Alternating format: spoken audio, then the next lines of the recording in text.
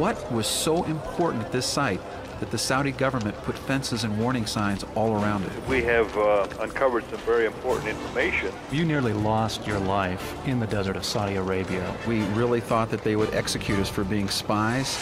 Two explorers embark on a dangerous mission into a forbidden land and reveal a stunning trail of evidence that is shaking the very foundations of archaeology. We stood there for a moment, and I turned to Larry and I said, Larry, I said, what are we doing here? Without breaking stride, he turned to me and he smiled and said, Bob, we're making history. Solving one of mankind's greatest mysteries, a mystery over 3,000 years old.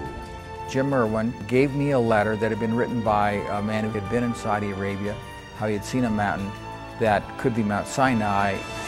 Mount Sinai, the site of the greatest encounter between God and man, where God gave to Moses the 10 Commandments. And we found, to our amazement, that there's a fence going around the mountain. What we saw was fences, fenced off all around the mountain.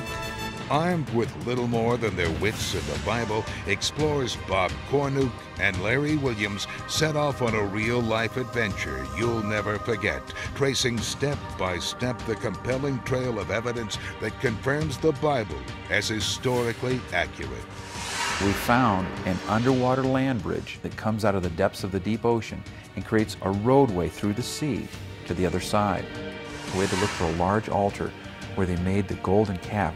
And there it was, a pile of rocks and these petroglyphs of these bovine figures. Lost for centuries, generations have longed to see this holy site. Now, it has suddenly been revealed, and the stunning evidence that still remains will shock you and make you a believer. We saw looming up in front of us this mountain, and the very unique thing about the top of it is that it's black on the top.